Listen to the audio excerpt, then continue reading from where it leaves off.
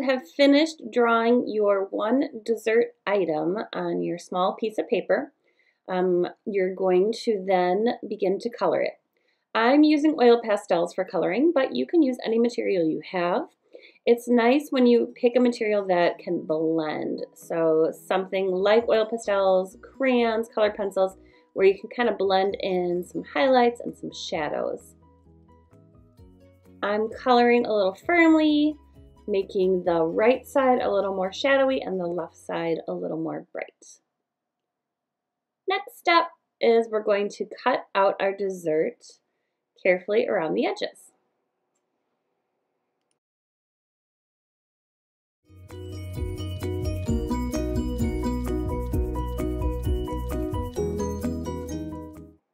After your dessert is cut out, we're going to choose our background paper. So you'll have a piece of construction paper and a piece of scrapbook paper or painted paper. And you're going to maybe take some time deciding what combination is going to be the best for you. So I'm just trying out some different colors to see what's going to make my cupcake pop.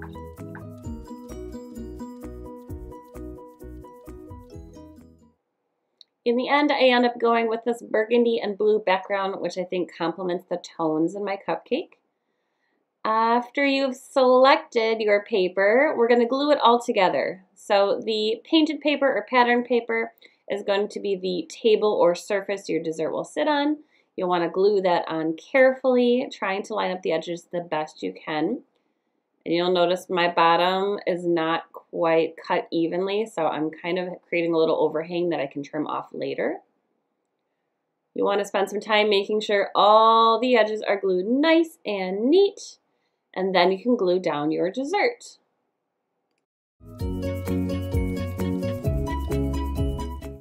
The final step is to add a quick shadow.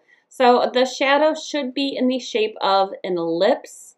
You could choose to do it on the left side or the right side, or even kind of centered behind the object. The goal is really to keep it flat. In addition to using black, you could add in other colors. Wayne Thiebaud shadows were not typically black. They often had a lot of different colors in them. So I'm incorporating some blue from my cupcake into my shadow. If you would like to draw additional details like a pattern in the background, you can also incorporate plates or forks or other details that are going to make your dessert really stand out.